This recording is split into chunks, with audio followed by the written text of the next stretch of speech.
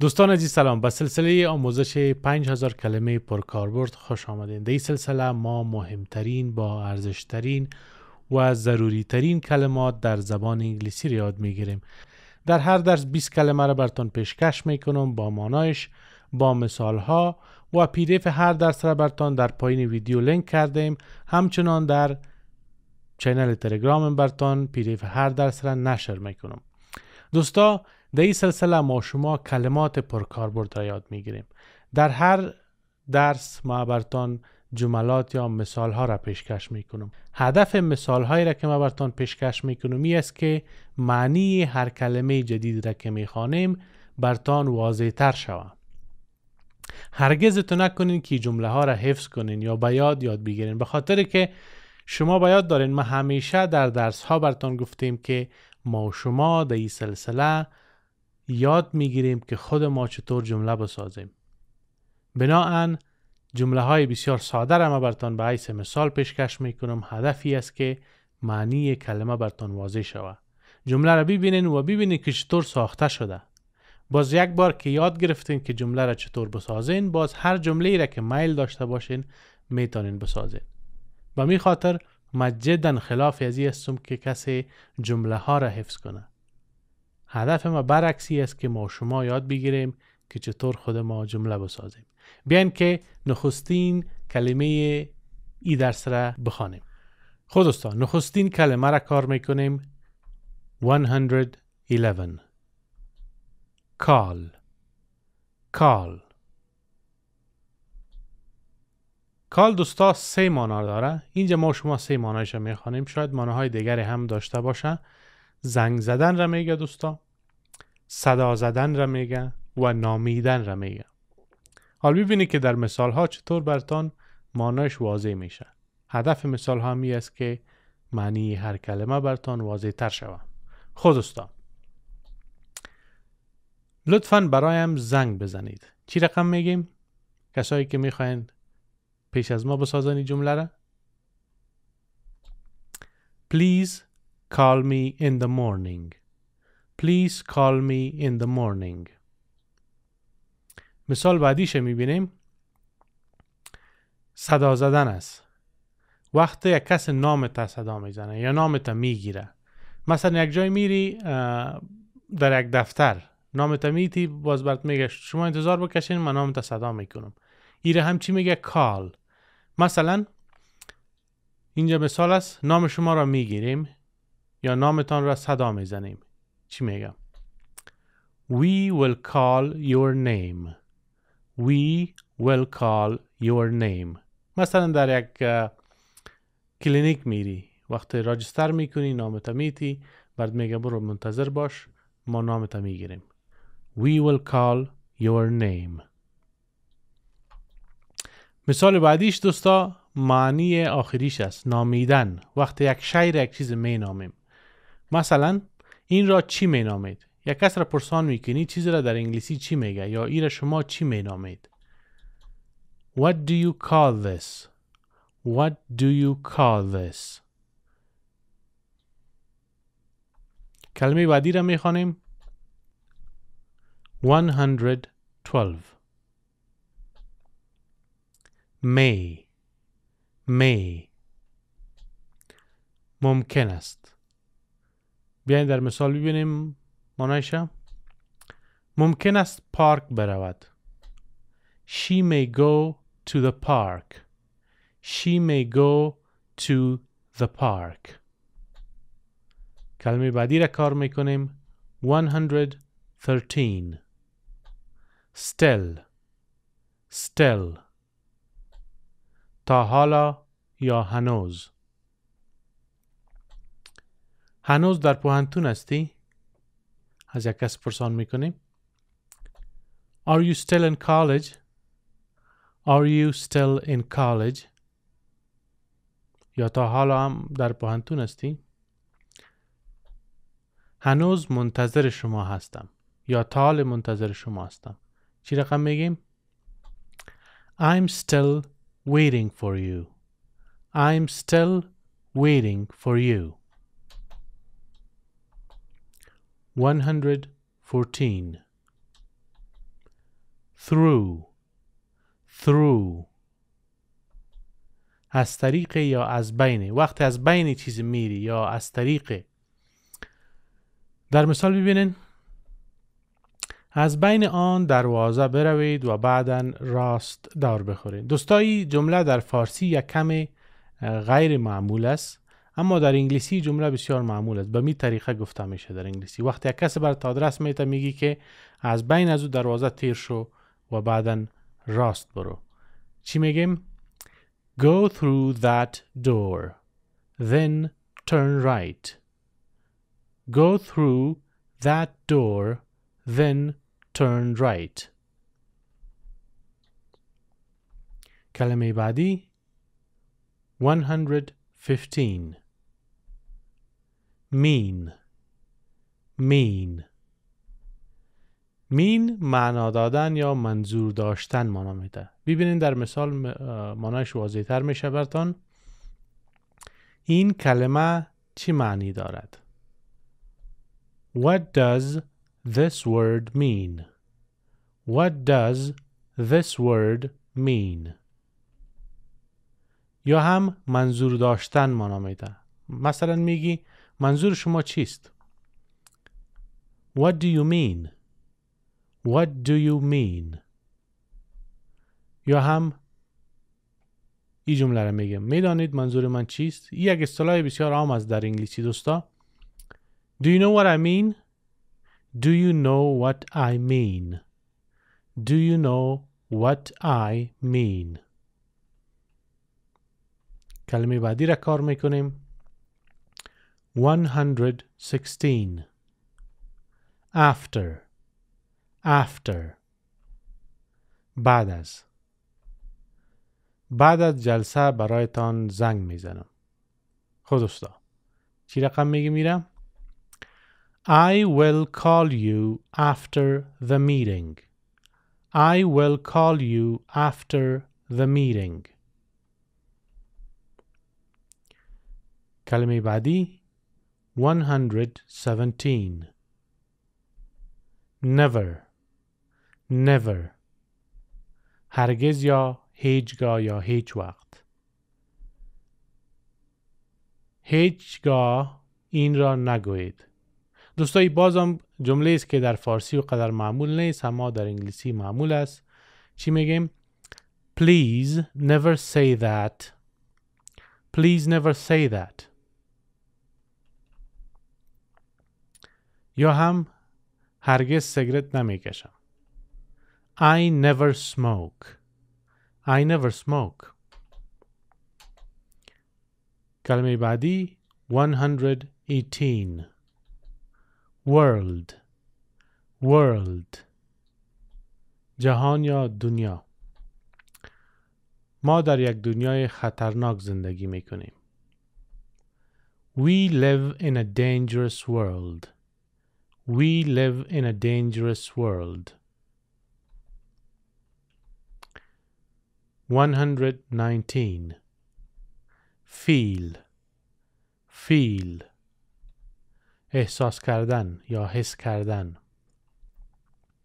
من احساس خوشی میکنم. بازم دوستای جمله است که در فارسی معمولا ما شما میگیم من خوش هستم، اما در انگلیسی معمول است که بگوین من احساس خوشی میکنم.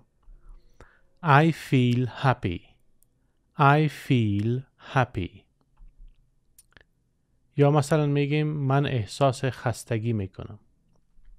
I feel tired. I feel tired. با هر صفت میتونین که استفادهش کنین. مثلا میگی I feel sick. هر صفت باشه میشه براش استفادهش کنین.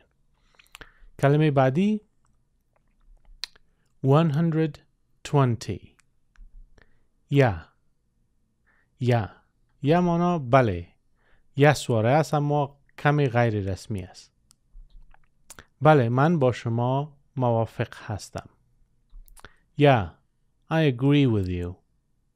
Yeah, I agree with you. دوستا ما شنیدیم که اکثر کسایی که نو انگلیسی را یاد میگیرن چی میگه؟ I am agree میگه. I am agree درست نیست. چی میگیم؟ Yeah, I agree with you. کلمه بعدی 121 last. last last گذشته. من سال گذشته به کابل رفتم. I went to Kabul last year. I went to Kabul last year. دوستا last را میتونین با کلمات دیگر وقت هم استفادهش کنین. مثلا بگوین last month, last week و غیره. کلمه بعدی 122 child. child طفل را میگه. شکل جمع child دوستا children است. children اسم بی قاعده است. او یک طفل خوش است. She is a happy child. She is a happy child. 123 over. over دوستا معنی های زیاده داره. در اینجا فقط بالای یا بر فرازه. وقتی بر فراز میگیم یعنی که تچ نمیکنه، از بالایش تیر میشه. پشک از بالای میز جمپ کرد. The cat jumped over the table. over دوستا با شما شاید باز بخوانیم در کدام درس، معنی های مختلفشه، اما در اینجا بر فرازه. 124 ask. ask ask دوستا پرسیدن را میگه. میتونم از شما یک سوال بپرسم؟ Can I ask you a question? Can I ask you a question? مثال بعدیشه Ask him a question. Ask him a question.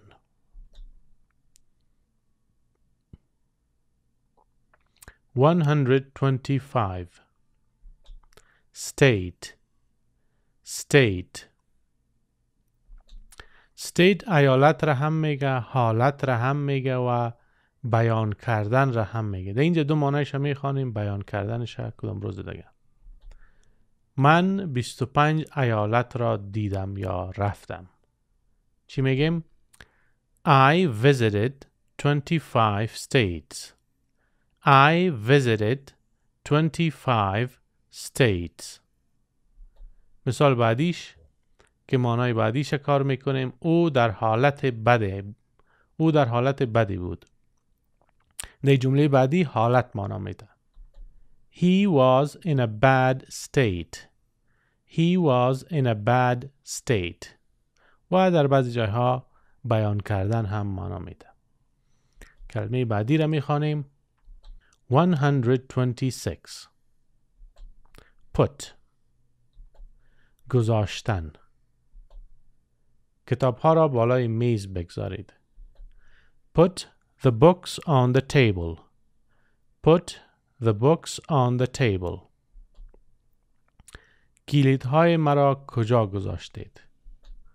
Where did you put my keys? Where did you put my keys? کلمه بعدی را کار میکنیم 127 much. زیاد.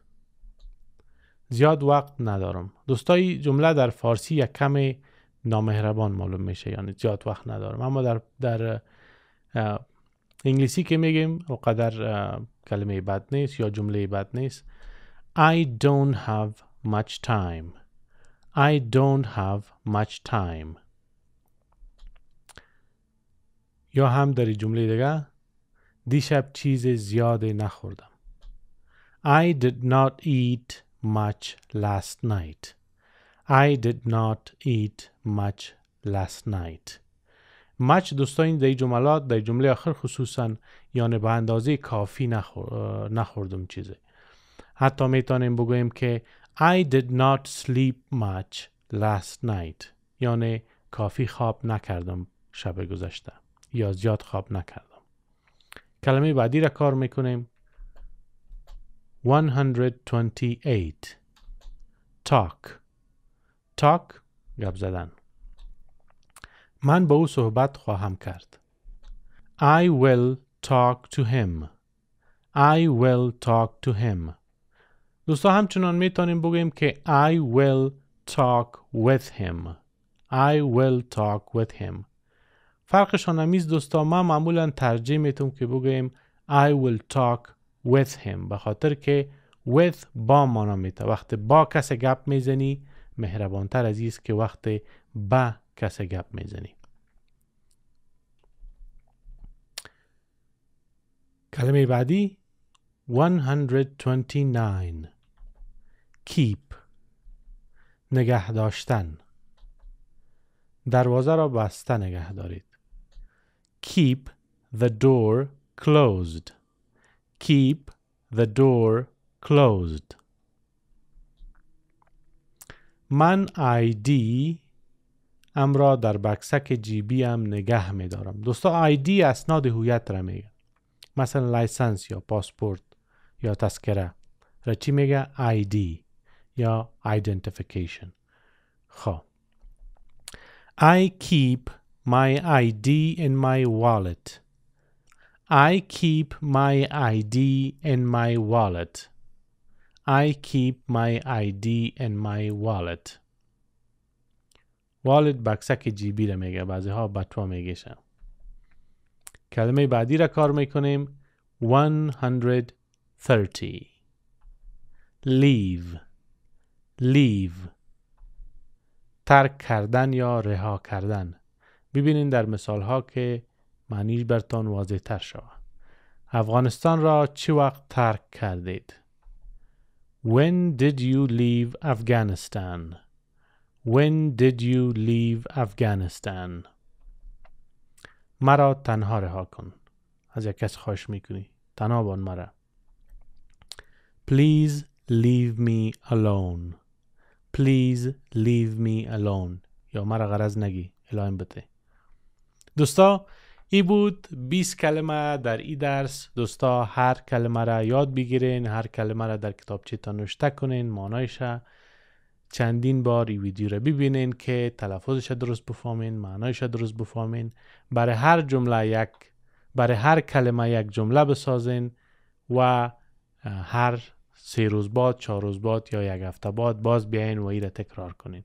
دوستا ای بود 20 کلمه پرکاربرد در ای درس. در درس بعدی میبینیم. وقت خوش.